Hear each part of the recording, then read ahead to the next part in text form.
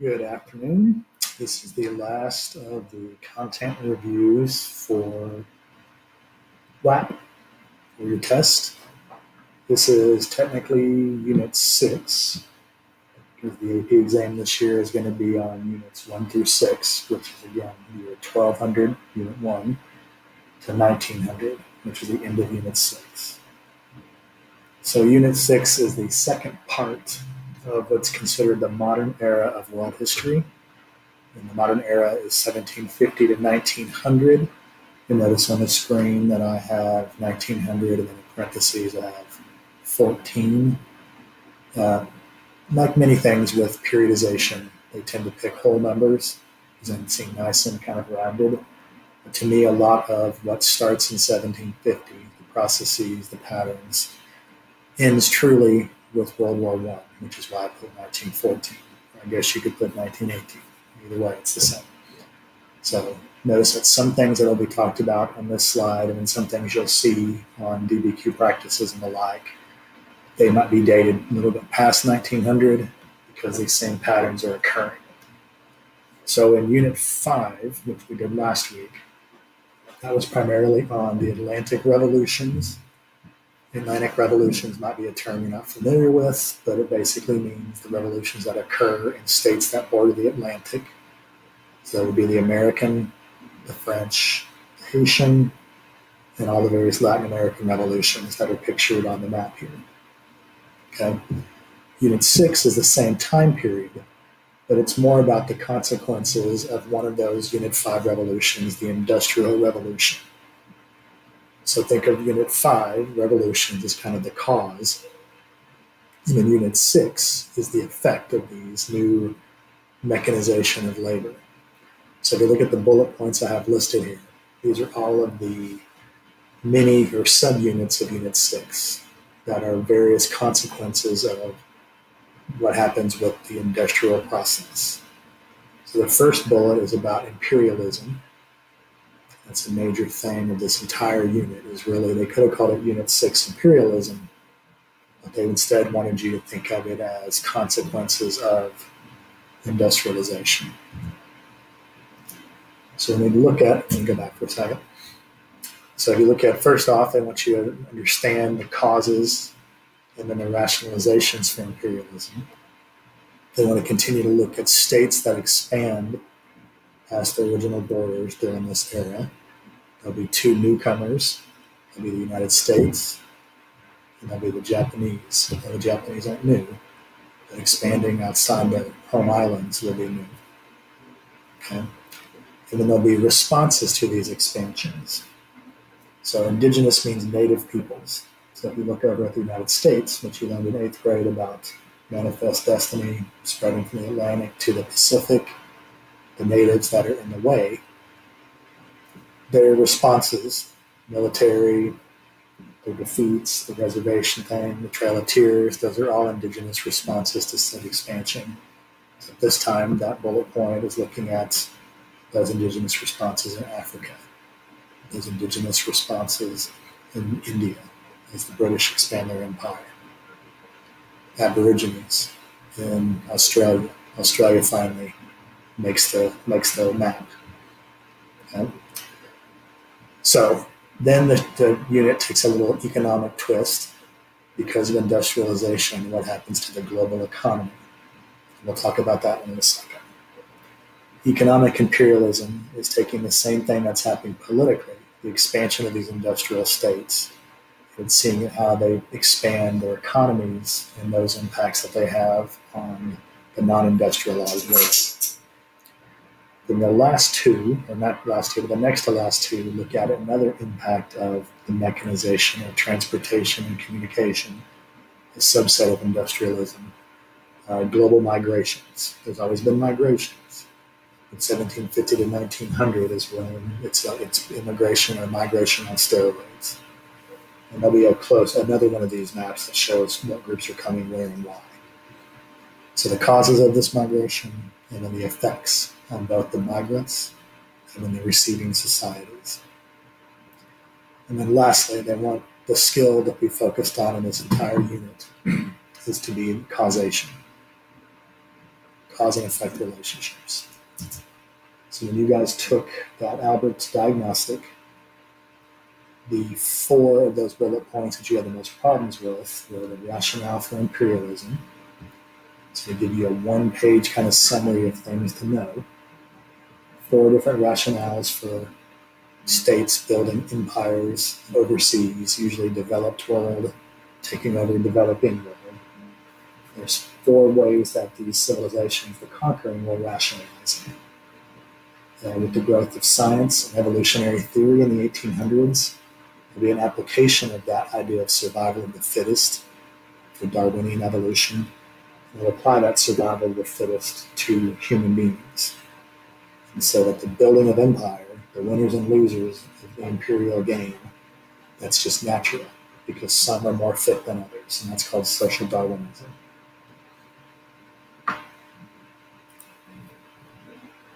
Nationalism is another rationalization because it's, in a sense, pitting some nations are winners and some are losers.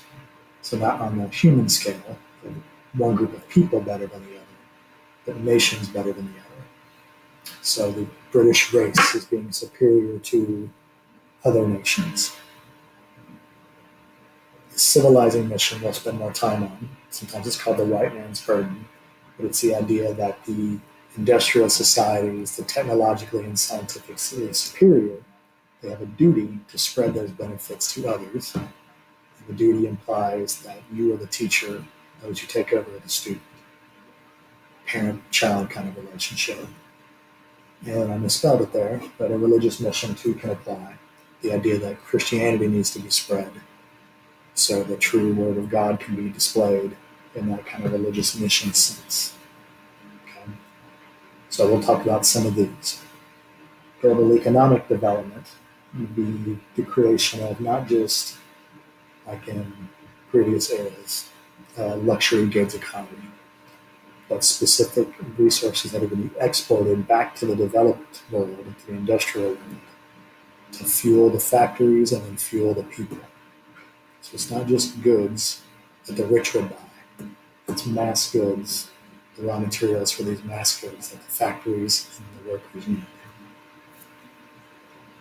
So on the other effect or other consequence of industrialization, we have the migrations. So in the causes of migrations, it's going to be pretty simple. The developing world will move to the developed. We'll look at some push-pull factors in that. And what you're going to be seeing is that global urban centers, where these industrial economies are going to be centered, they are now interconnected to the developing world because of the invention of the steamship versus just sailing. Effects of this, most migrants are males because they're moving for work. Inside major urban centers that these steamships connect, you're going to have ethnic enclaves. Think of the phrase Chinatown. We'll talk about some of those. And the receiving societies don't necessarily, they need them, they need the labor, but they don't agree with the importation of culture.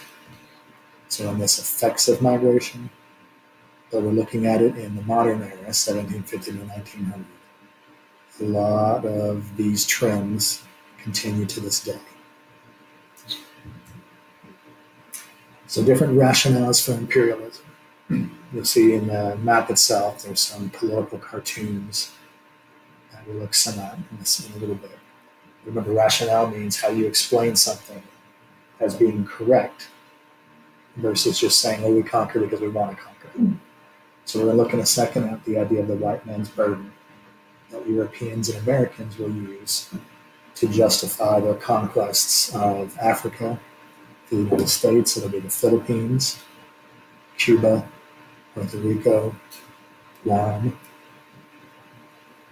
For Europeans, it'll be Africa, specifically sub-Saharan Africa. And then there's also the kind of Christian mission we talked about earlier. You see these explorers, David Livingstone explores Africa looking for, at first, a lost Christian missionary.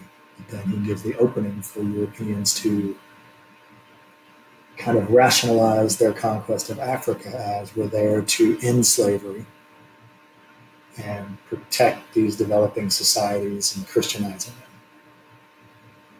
them. In Eurasia, you'll see Russian expansion, a repeat of the great previous era, tries to modernize. And then once they're modern, the Russian bear will then try to attack its neighbors and move into the Ottoman Empire. And then their own manifest destiny, like we talked about in Unit 3, Pacific, which means all those indigenous Siberian peoples will be their victims. China and India will be the other victims of European imperialism. So to rationalize that, there's the idea that the British are in South Asia to end primitive practices like the sati, the ritual funeral where the wife would throw herself on a funeral pyre. They play that up as being kind of almost pandemic, like it happens all over the place. And they were there then to cure those superstitions and bring modern technology, modern science to a backwards place. The White Man's Burden is an integral kind of propaganda piece that we'll talk about for there. And for China, all these competing powers will try to argue that China needs to be open for free trade. And if they try to close their doors, then they're going against free trade, so they got to force our way in. It's called the open door policy. Over here in Latin America, the United States doesn't want Europe to do what they did to Africa, to Latin America. So they invent something called the Monroe Doctrine, which means that the New World is closed to the Old World. There'll be no recolonization, because instead, Uncle Sam would be the economic dominant power in Latin America, keeping Latin America open for our business, or at least that's the theory. So let's look at some of these propaganda pieces that implied some of those rationales for imperialism. On the left, you have Cecil Rhodes, who was a British figure who in South Africa carves out his own empire. He names it after himself, Rhodesia. He's the founder of a company called De Beers. De Beers still exists. It's a diamond conglomerate. The diamond conglomerate has a monopoly on all the diamonds that are dug up in South Africa. Rhodesia today is Zimbabwe. But you'll see in South Africa, Zimbabwe, a lot of white settlers who are colonizing to reap the diamond rewards, the gold that's discovered there. And what Rhodes is an example of is a businessman who urges Britain to build empire for financial reasons. And at one time, the goal was that the British Empire would span the continent from its possessions in South Africa all the way up the Nile to Egypt. And this shows Cecil Rhodes dressed as a soldier, connecting Africa with the telegraph. The idea of bringing modernization. They always see us to bring modernization with a gun. That's how they can force their way in. Over here we have an ad for soap called Paris soap. And you'll see the phrase "the white man's burden" being used there. But the first step towards lightening the white man's burden is through teaching the virtues of cleanliness. If you look down here where it says Paris soap is a potent factor in brightening the dark corners of the earth as civilization advances. While amongst the cultured of all nations it holds the highest place, it is the ideal toilet soap. So you see this very kind of racist tones here of white versus dark. White versus dark. Steamship, modern bathroom, they're bringing the benefits, the soap, to the corners of the civilization that's dark and backwards. So that's one element of kind of that white man's burden. The title actually comes from a poem by Rudyard Kipling. Now you're probably looking at the image first, but this is John Bull. He's kind of the Uncle Sam of England. This is Uncle Sam. You see they're burdened because they're going to carry all these peoples they control. A lot of racist imagery here, with the caricatures of faces. And you see that they're having to carry these people over these rocks like ignorance, oppression, barbarism, vice, brutality, slavery, oddly enough, slavery, stable society, helping through slavery, up towards the goal of civilization. So as you look at this poem, you're going to notice this imagery of the white man has this burden or this job to do, to bring civilization, to protect them from themselves. And it's a hard burden, it's toil, but you're doing it for their benefit. It's very patronizing. It sets up this, and you even see it somewhere in this first stanza. Who are these people you're conquering? They're newly caught. They're half devil, half child. So if they're devilish and childlike, then you're the parent, you're the teacher. You're there to do what you got to do. Now, the odd thing about this poem is it's probably satirical because it was put out when the United States in the late 1800s was in war with Spain. And then as a consequence of defeating Spain, the United States got their possessions, which were the Philippines, Cuba, Puerto Rico, and the remnants of their empire. And there was a debate in this country on, well, what do we do? The country's never expanded past its original borders into societies that had established populations that are vastly ethnically different. Yeah, Native Americans, sure, but not in these large numbers. So the debate was, do we want to become like in England or Britain? And this is kind of a tongue-in-cheek way of saying this is what you have to do if you're going to become an empire builder. You really want to do that. So that was one of those rationales for imperialism. So the other thing you guys had problems with was this concept of how the economic development on the planet is changed because of industrialization. So I want you to look at this map first. Got a bunch of different things pictured here. From Freemanpedia, I took the original map that has these products listed. And I also wrote or attached on here the logos for some multinational corporations that are going to manage this trade, whether it's a banking corporation. This is the Hong Kong, Shanghai Banking Corporation. Then in Asia is going to be the corporation that finances all this trade. It still exists today. The Wells Fargo of Asia. De Beers, it's Cecil Rhodes Diamond Mining Company. It still controls the diamond trade on the planet. This is the 1800s logo for what's called the United Fruit Company. And they were even so bold, the United Fruit Company, to have in their logo a rifle to show you that they were enforcing the exploitation of the fruit that they grew in other people's countries. And then in Hawaii, you have established the Dole Pineapple Company. Dole Fruits is still around. And what Dole will do is he'll instigate a revolution. The planting company, and the planters against the Hawaiian monarchy. And they overthrow the queen, and they eventually get Hawaii annexed. So this is the era of big business, not the charter companies of the past, like the British East India Company. These are wholly private entities that are going to manipulate their home country into doing the conquering and conquest. They're not going to conquer on their own. Where the East India Company had an army this time in this era, the companies are going to have to manipulate the nations into doing their bill.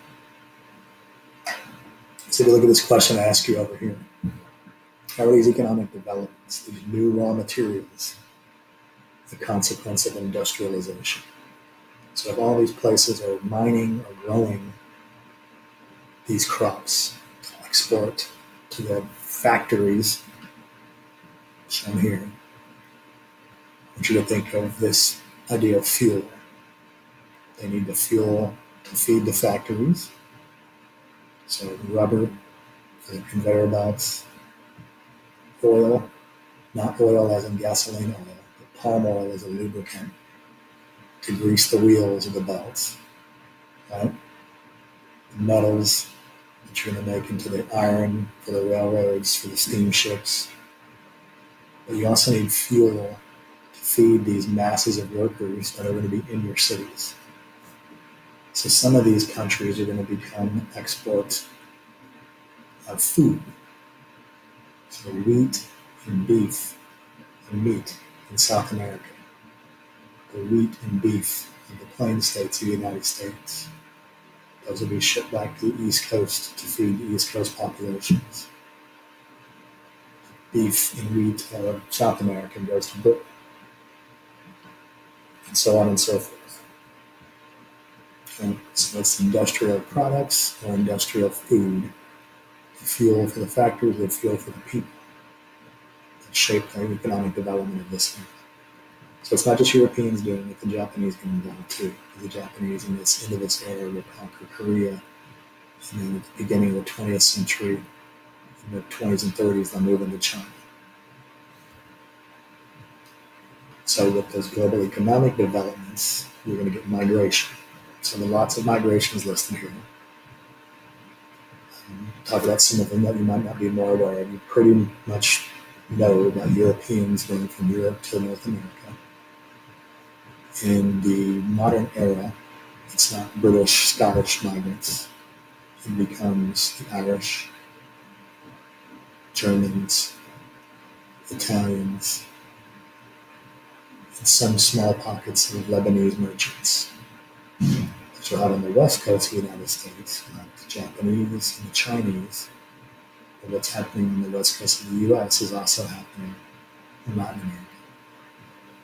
Okay? In the British Empire, the Indian Ocean zone, you'll have Chinese migrants going to Australia, but you'll also have Indians moving into other areas of the British Empire to serve as labor. So you'll have pockets in South Africa. For instance, probably the most famous South Asian for most of you would be Gandhi. Gandhi begins his career as a lawyer in South Africa, advocating for the rights of the Indian population in South Africa. And what this Russian one is trying to show is just Russians moving into Siberia to look toward the Pacific. So why is this movement happening? So why are people forced to leave? There are famous things like the potato famine, where there's a failure of the potato crop for 4 years in Ireland. So they go to where they can get jobs and food.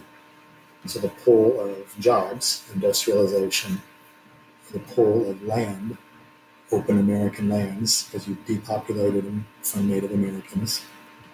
Irish people will go to the East Coast of the United States, and then they'll migrate to the Great Plains. For instance, Oklahoma, you'll see that it has a giant Irish population of people descended from Ireland. In the Russian state, or the Russian Empire, you had a series of persecutions of Jewish peoples, called pogroms, in the late 1800s. And then some Jewish people, this is what the big blue is, will just get the hell out of there. Why would I stay where I'm being persecuted? And that's why we'll have Jewish populations in the East Coast of the United States. In China, you'll have the single most destructive rebellion in human history, the Taiping Rebellion. 14 years, this basic civil war in Japan or in China between the established Qing dynasty and revolutionary supporters of what are called the Taiping, killed about 20 million. So some flee this violence by getting on the ships of the British or the Americans. In the American case, they come to build the railroad that connects the west to the east. And then I think I have covered up there, guys.